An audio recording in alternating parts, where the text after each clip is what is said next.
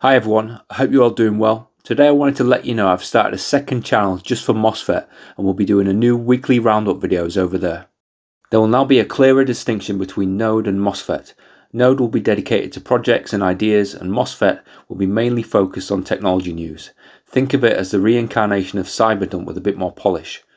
There will be a new video series called MOSFET Weekly, which will cover all the most interesting items posted in the previous week in a bit more detail, and hopefully it will be interesting and useful for those who prefer getting their news through videos. Check it out at youtube.com/@MOSFETnet.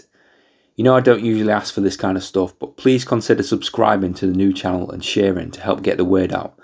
There's a bunch of hoops that new channels need to jump through in order to get certain privileges, so it would really help me.